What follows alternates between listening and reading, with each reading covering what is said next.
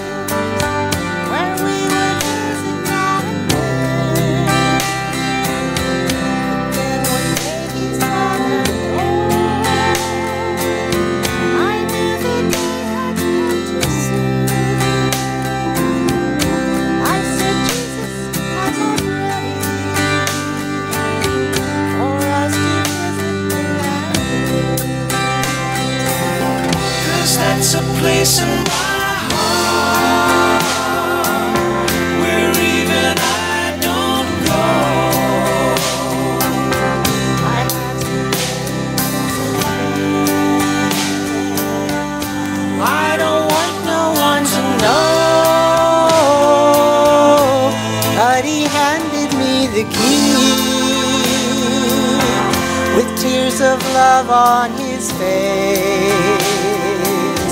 he said, I want to make you clean. Let me go in your secret place.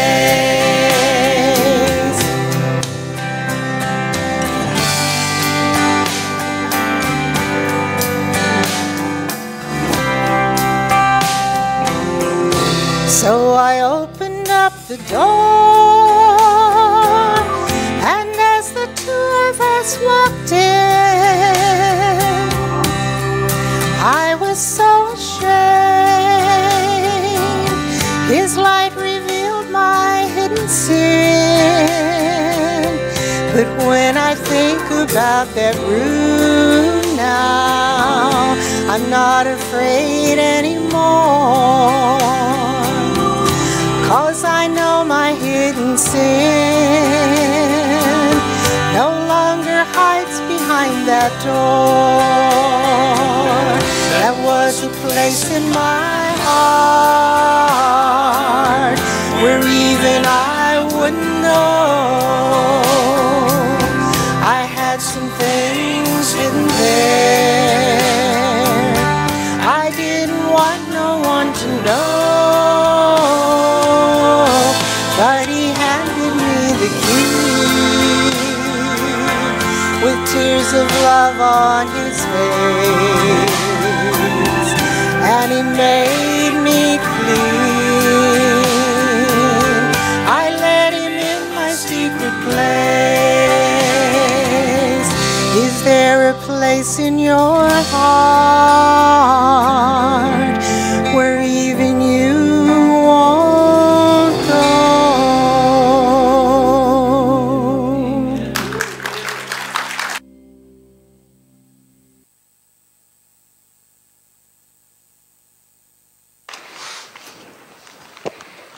We are sure blessed with some beautiful ministry and song. Amen. All morning long. Now, if I can just keep up, we'll be in good shape. Amen? Amen. Amen. Let us pray this morning. Our Father in heaven, Lord, again, we lift those that are in desperately need of you. First and foremost, we'll lift those ones within the sound of our voice, Father. And, oh, Lord, I'm not necessarily talking about just lost people, but those that are desperately in need of you, those who, Lord, have scooted over and they're perhaps seated a little further from you than they should be, or perhaps those that have got lost in themselves and carried you to places where you probably didn't want to go. No, I'm not just talking about lost people, Father, but saved people that have lost their focus. And that focus in you. Father, I thank you for each and every soul that's in the house today. And Lord, I pray if there's one here today that this is the day they need to recommit, rededicate get back on your path, this would be the day that that would happen. I pray, Lord, this morning for the one here that has been ever so close to say, you know, I've almost become a Christian, almost, but I just haven't been willing to die to myself in order to let the Lord have me. And Father, I pray for that one today, or that two, whatever there may be here. This would be the day that would be looked back upon as a day of celebration in their spiritual life of being born again. Bless this time, Lord. Be with the message. Use it in the way you so desire. In Jesus' name, amen. Amen. You know, I like that you find comfort in other people's misery sometimes. I don't mean that in a mean way, but I mean that especially if it's in a saint. But I'm saying when I'm around the world and the lost world and you see everybody has their own thing, you know. I like to, although I haven't had much of an opportunity yet this year, but I like to be able to sit around the fire and just play the guitar, sing some songs, you know, just something that's very non-eventful, but yet very relaxing. Or sit on the front porch and watch the neighbors go by and go, there he is, it must be springtime, he's out on the porch. They're probably thinking it's still winter. I like to do those simple things. I like to be able to hold my wife's hand and go for a walk. And we get rambunctious and we get out on the railroad tracks and do all those bad things, wild and crazy. Hop on the motorcycle and go off someplace. But everywhere I go, the great thing about that is I'm always thanking the Lord for what he's given me. Amen. And allowed me to do that. And that I get to take him with me. Wherever I go, I get to take him with me. And that's pretty cool when you think about it. That I've got that kind of power, that I have the power of God within me that I can take anywhere I go. And that's a wonderful gift that we have when we've trusted Jesus Christ as our Savior. And I get next to the people of the world and I hear them saying, I hear the woes and the trials and the tribulations and the likes and the dislikes, and I hear them talking about their lucky rabbit's foot. And I hear them talking about my horoscope said this morning. I hear them talking about, their good luck charm, or they have a lucky star with their name. And I'm thinking, wow. Wow.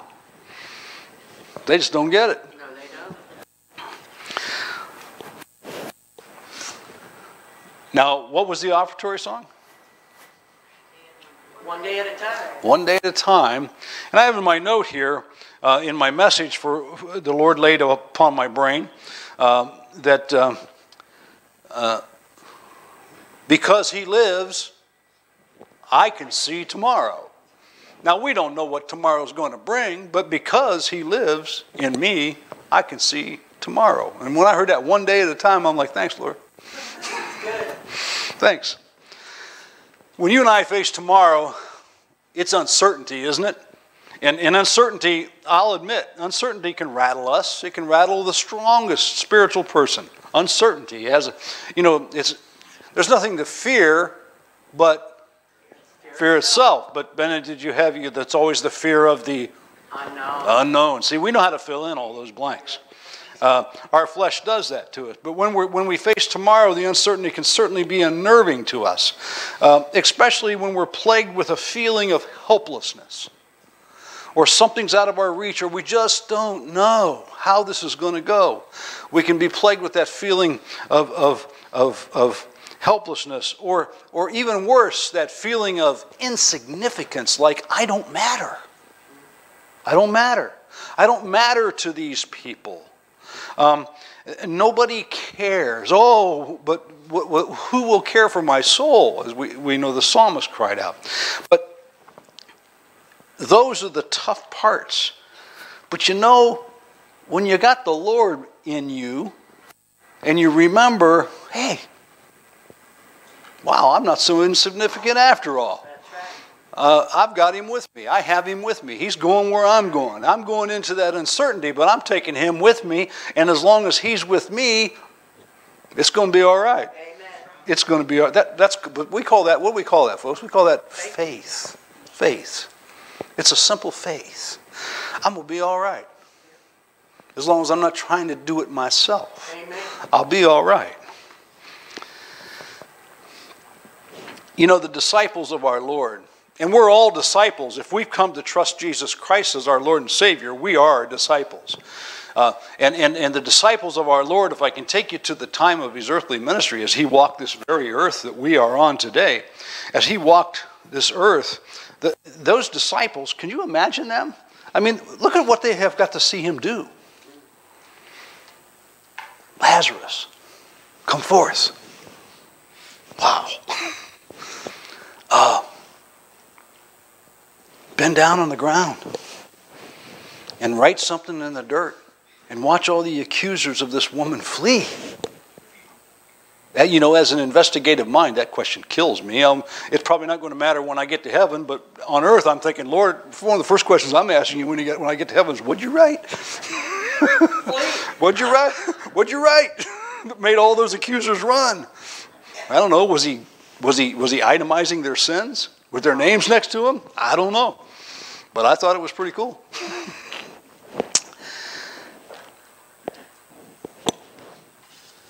We don't know the future.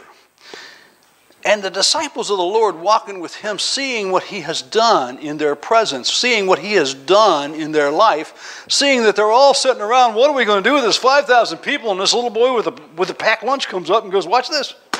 Whew, I'm going to feed them all. Amen. And the little boy still had something to eat. Now, I don't care who you are. That's pretty neat. But the same God lives within each and every one of us that are saved. The same God that did all those things lives within us. And if he doesn't live within you because you do not possess him, you can. Amen. You can. And guess what? It don't matter what you just put in the offering plate. Nope. That has nothing to do with it. Nothing at all. The only thing it has to do with it is he went to that cross and died for you. But I can imagine the disciples that were with him during his earthly ministry and that continuing companionship they had with him and the things that they watched him do and bring them through to wake him up on a ship that he can stand and rebuke the winds and the waves. Peace, be still. Amen. Yeah. I can imagine, come forth, Lazarus. I can imagine the woman when he perceived all virtue had gone out of him because she touched the hem of his garment. And she was cured of an issue of blood for 12 years. Whew. That same Jesus lives in me. I can imagine what these guys felt like and how it challenged their faith to know beyond any doubt at all that he's leaving them. They're no longer going to reach out and touch him. One's never going to lay their head against his bosom. He's going to be gone. He's going to be gone. That must have been terrifying. Facing the future without the comfort of his continuing companionship. And I want to tell you this morning from a personal standpoint, I don't face that kind of fear. Amen. I don't face a fear of a future without his continued companionship because he's made me so many promises that he's always, always, always with me. Always with me. Always with me. And the closer I stay with him, the louder I hear it. Yep. The closer I stay to him, the louder I hear it.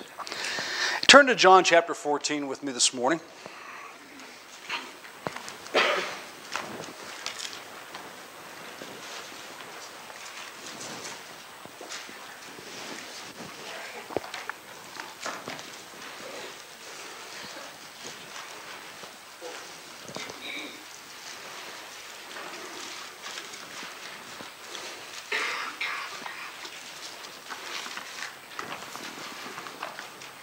In the event I don't tell you to mark that chapter, mark that chapter.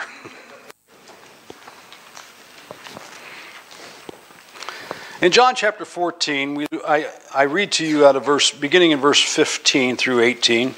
Jesus says, if you love me, it's pretty simple, isn't it? If you love me, keep my commandments. But he starts with the word if. He's not talking to the people that don't love him. He's only talking to the ones who do. And that's very important to understand this morning. He's only talking to the ones who do. He says, if you love me, keep my commandments, and I will pray the Father, and he shall give you another comforter, that he may abide with you forever, even the Spirit of truth, whom the world cannot receive, because it seeth him not, neither knoweth him. But you know him, for he dwelleth with you, and shall be in you. I will not leave you comfortless. I will come to you. Man, there's some great eyes in there, isn't there? And not a one of them are about me. Amen. They're all about him. Every one of them. Every one of them are about him. Disciples. Those of us who have trusted Jesus Christ as our Lord and Savior, we're no different than those disciples that believed on him, believed on the name of Jesus. We walked with him. We're no different than them. Disciples, there's a call throughout God's word. There's a call. There's a call to trust in this Jesus. But the call is deeper. The call is to also trust in his faith that he has, that his Father gave him us. Amen. You see, we can't do that. Only he can. And that's the faith that Jesus has. And he wants us to have faith in his faith. Amen? Have faith in his faith. There's a call. There's a call that to trust in this faith of Jesus to hold you. There's a call that where you go, whenever you call him, he is authentic. He is the real deal. There's that call for us to carry that with us and understand. There's a call of throughout the Lord's word for us to learn of him. Learn of him. Those are his words. There's a call for us, and I'm not going to turn there for the sake of time, but if you're taking notes in Ephesians chapter 4, verse 11, there's a call for there to be preachers and teachers that are sent by him. And the reason for that is there's a call for the saints to reach closer and closer and closer to that perfecting until he comes. It's a continuous endeavor by the saints of God to strive for until he comes. There's a call to the Great Commission, a partnership and friendship with Jesus Christ, one-on-one. In Matthew chapter 28, verses 18, and Jesus came and spake unto them, saying, all power is given unto me in heaven and earth. Go ye, therefore, and teach all nations, baptizing them in the name of the Father and of the Son and of the Holy Ghost, teaching them to observe all things whatsoever I have commanded you. And lo, I am with you always, even until the end of the world. Amen. He's commanded each and every one of us as disciples to do all of those things, to stay close to him, to stay close. He says, I'll be in you, I'll abide with you, but he's commanded us to do those things. There's a call to judging ourselves by his word. I'm not going to turn there again because of time, for the sake of time with you this morning. But if you're taking notes, you will see in 1 Corinthians chapter 11, in verse 31, that if you judge yourself by this, he won't have to do it for you. Amen.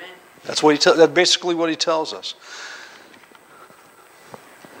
If I'll judge myself by this today, I won't suffer his judgment today or tomorrow because I failed to judge myself. That's what he's saying. I don't have to worry about judgment at the white throne. I'm in. Amen. I'm in because of everything that he did for me. That's right. And I've trusted it, and I hold to it, and I know that he's got me.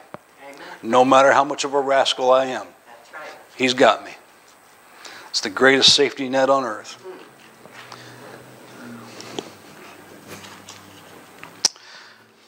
There's a call to rewards. There's a call to rewards that he wants to be able to reward each and every one of us. He wants the crown of righteousness, the crown of life. He wants to give us crowns. He wants us to be something in his millennial kingdom as we reign with him for 1,000 years when we come back to the face of this earth. He wants us to be kings. He wants us to be princes. He wants us to be judges. He wants us to be something for him. And all that is based on what we are for him now. Amen. That's what it's all based on. It's called rewards. There's a call to those things. But in order to grasp that call, we have to understand him. In order to understand him, we have to hear him. In order to hear him, we have to be present where he is at, which is right here in his word, right here in this house. That's what we have to do. What does he say that's so important? Turn to John chapter 1 with me.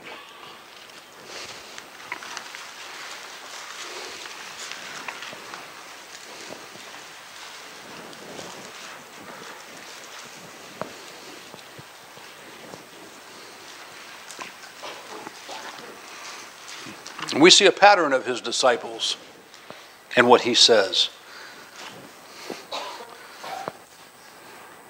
John chapter 1, verse 43, if you will, the day following, Jesus would go forth into Galilee and findeth Philip. And I'll say something to you right now, that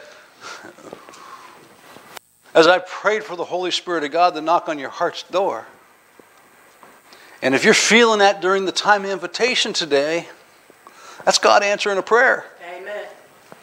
That's God doing his office work. That's the Holy Spirit of God testifying of Jesus. That's what's going on. And when that goes on, he's looking for you. Okay? And I got a news flash for you. You can get as far into that pew as you want. You can hide your sight from me or anybody else, but there's nowhere to hide that heart of yours when he's after it. Amen. Nowhere to hide. And we see that in verse 43, the day following, Jesus would go forth into Galilee, and he findeth Philip, and he saith unto him 2 words, follow me. That's Jesus' instruction to his disciples. Follow me. Don't follow the world. Don't follow the trends. Follow me. Pretty simple. If we took a written test today, what's the first thing he told me to do? Follow me. I better take that. You guys will be here a long time. I know, right?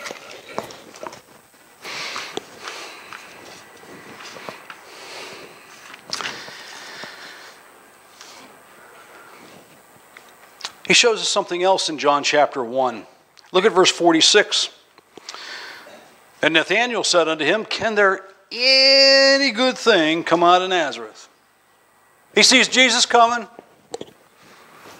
Philip's following Jesus. Philip's witnessing for Jesus. But Nathanael says, can any good thing come out of Nazareth? That's where Jesus was coming from. We've talked about stereotyping. Jesus got stereotyped. And Philip, who Jesus went out and found, this is what happens to you, by the way, when the Holy Spirit of God knocks on your heart's door and he's telling you, Jesus. He died for you. I sent him. He's always been. He always will be. I sent him to die for you. Jesus. Once you have him, you can't shake him. Amen. Jesus. He'll abide with you forever. He said that just now. He's got you. He'll go wherever you take him. Even if it's not a nice place, he'll go with you. So that you can keep having an opportunity to hear him and listen. He'll go. He'll go. He won't jump out. So that he wouldn't, he made sure you were sealed so that he couldn't jump out. When he's talking to you, he's telling you something. He's telling you, if I'm really in there, I can't get out. That's why the Father, at a time unknown to me, is going to go, come up hither. And whatever I'm in is out of here. But will you be? Will you be out of here? If it's 5 minutes from now, even if it's before I conclude this message, will you be out of here?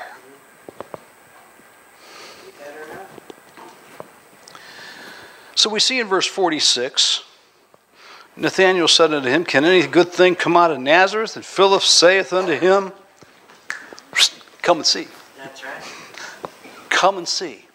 So the first thing we get is Jesus says, follow me. And when you follow him, you get to see some pretty neat stuff in your life when you follow Jesus Christ. Amen, saints? Amen. We get to see some pretty neat stuff. I got to see a lot of neat stuff yesterday because I followed him. We all did. And because we followed him and we got to see this neat stuff, we got something to talk about. Amen. And when we run into somebody that's like, I don't know, I just don't get it. Come and see.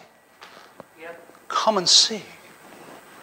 Somehow, if you've not trusted Christ as your Savior, he got here. Somehow you got to come and see notice today. Yes, you did. Come and see. Come and see. And then he says something else. If you'll turn to Mark chapter 1 with me.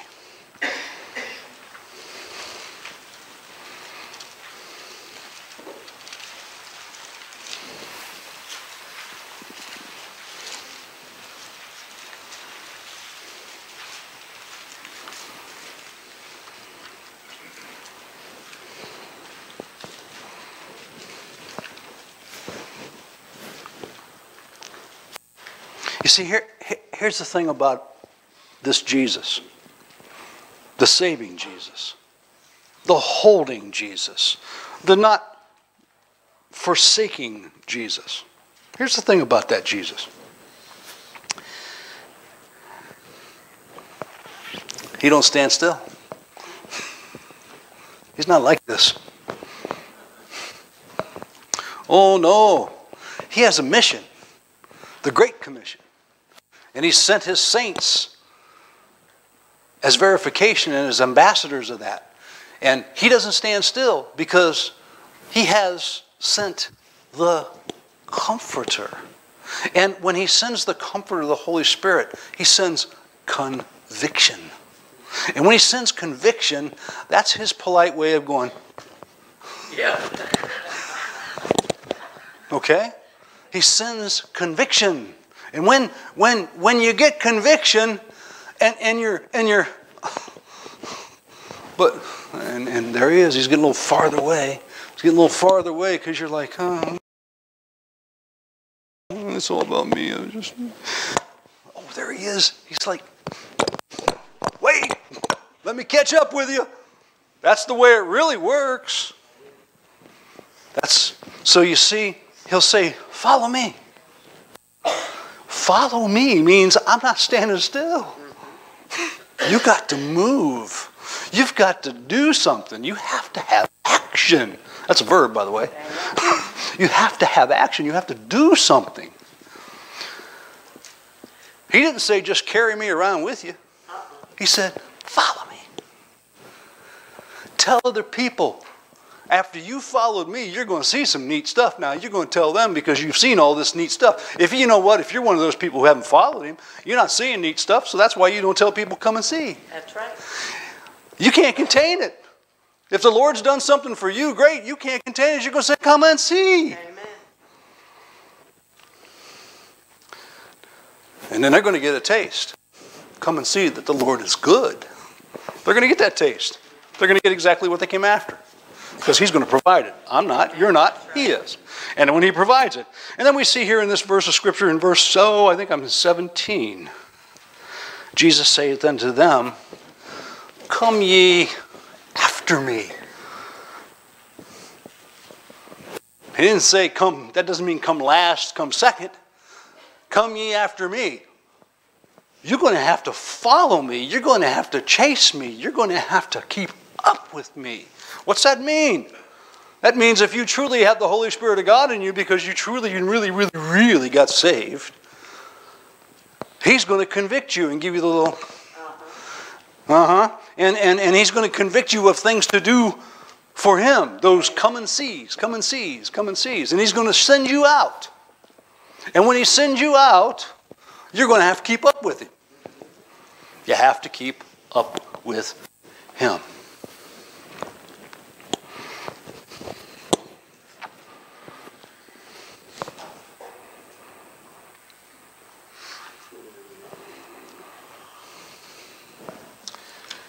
But in order to do that, we have to have a closeness.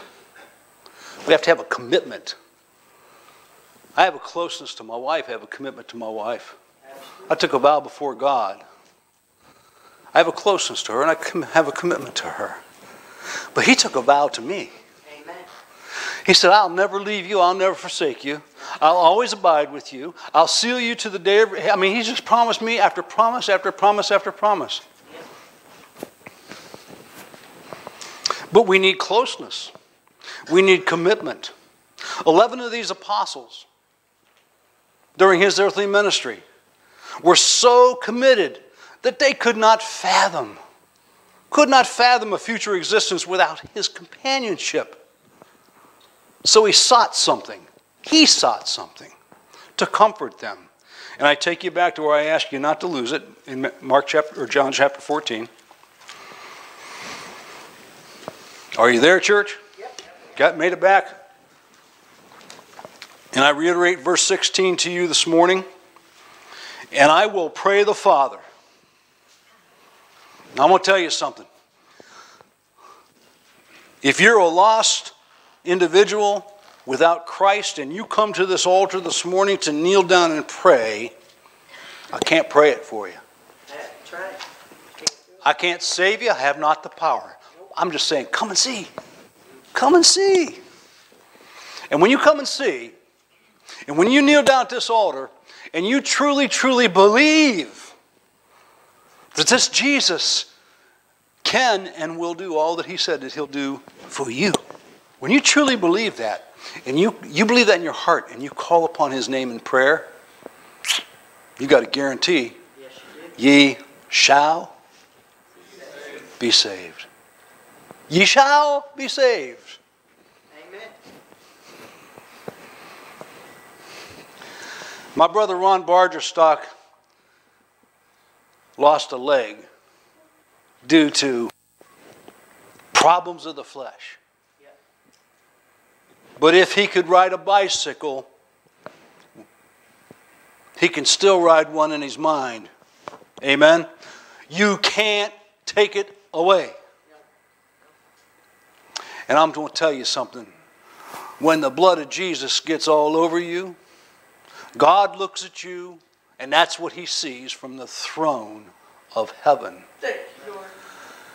He don't see the sin you committed yesterday. He doesn't see the sin you're going to commit tomorrow. He looks upon that blood. What a gracious gift. What a gracious gift. And it's free to us. It wasn't free to Him. He was tortured. But we need closeness and commitment. This verse 16, again, we see. And I will pray the Father, and He shall give you another comforter. Church, listen to Jesus. Listen to the real Jesus. That He may abide with who? You. How long? my Jesus is not lying to you. He will abide with you forever. Forever. Even when you grieve him. I'm not going there, but 4:30 of Ephesians.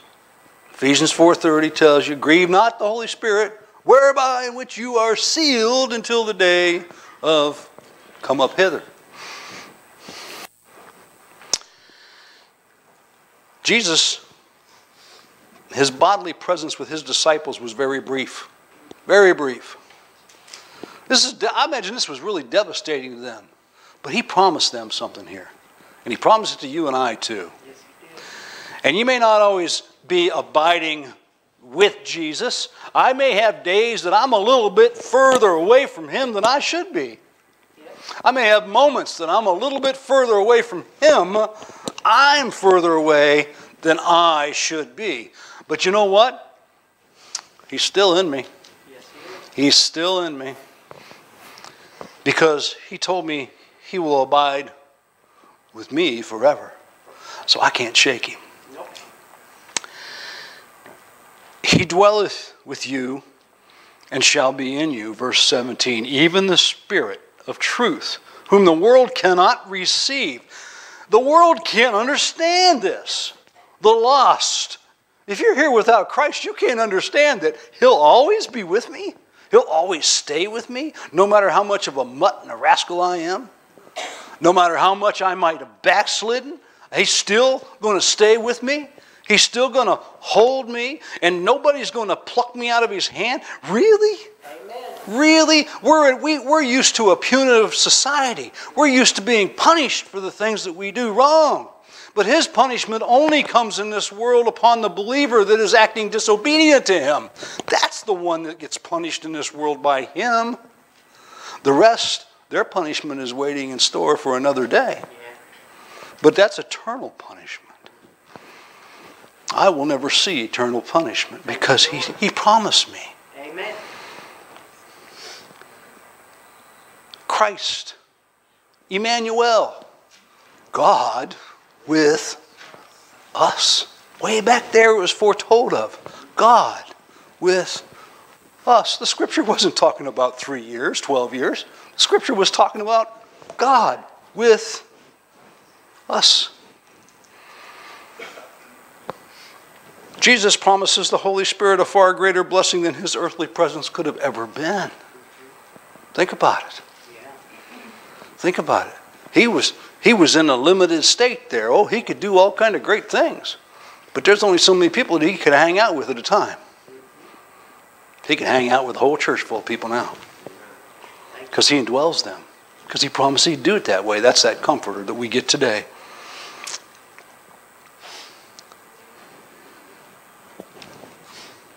First Corinthians chapter 3 as we close.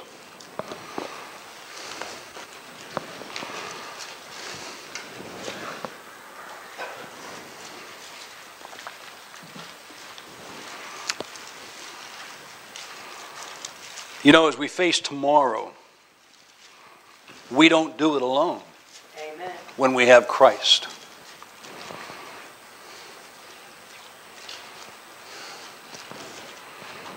When we face tomorrow and we're following him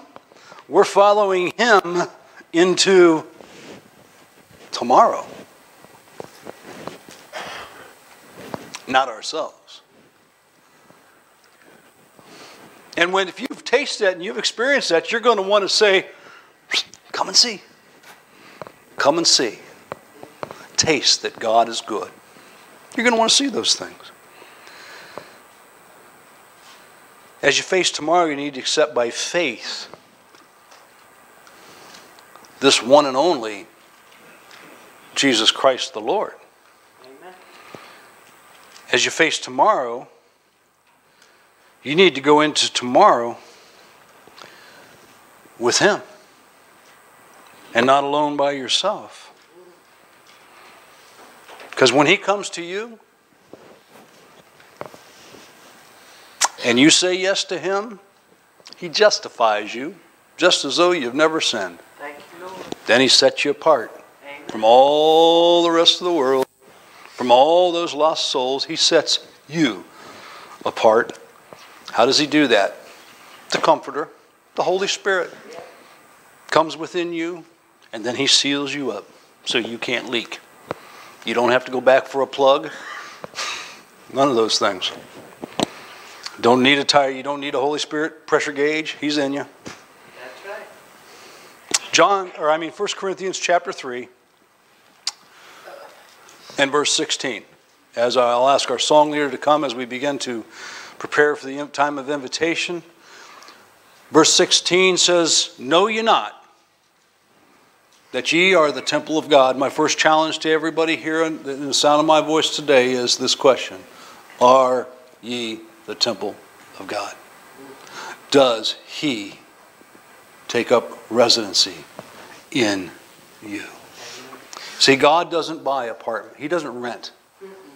He owns. He doesn't rent. Thank you, Lord. There's no evicting. You can't evict the owner. He owns you. How do I know that? Because it says, because know ye not that you are the temple of God, and that the Spirit of God dwelleth in you. And if any man defile the temple of God, him shall God destroy, for the temple of God is holy, which temple ye are. You see, it belongs to him. When he moves in, it's now his. It's all his. Question is, does he reside in your temple? Does he reside in your temple? If the answer to that question is no this morning, I bid you to come to this invitation, you first and foremost, if the answer is no. I ask that you not allow Satan, who is going to work really powerfully right this moment, to hold you back.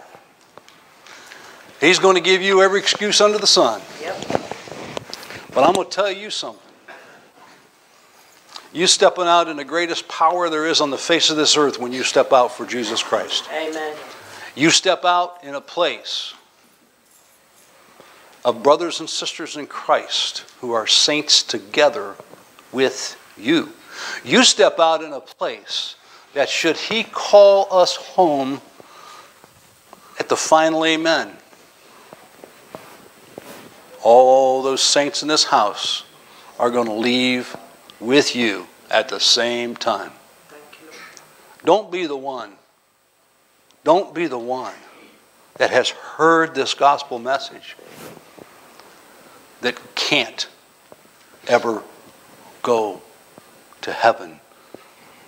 Because if that takes place 5 minutes from now, and you've heard the gospel, you're done. You're done. Your opportunities are over for all of eternity. Yep. You say, well, Pastor, somebody told me if I get my head chopped off, I'll go to heaven. That's not true. That's only during the time of tribulation hour, when people who have not heard the gospel now understand it. And for the cause of Christ, they will not take the mark of the beast. Right. But they still have to lose their head for the cause of Christ. But for all who have heard the gospel, once that harpazo, the snatching away of the saints, takes place, it's over. It's over. Your choice. That's right. Whatever the need is, you come. You stand with me as we sing this invitation hymn. 243.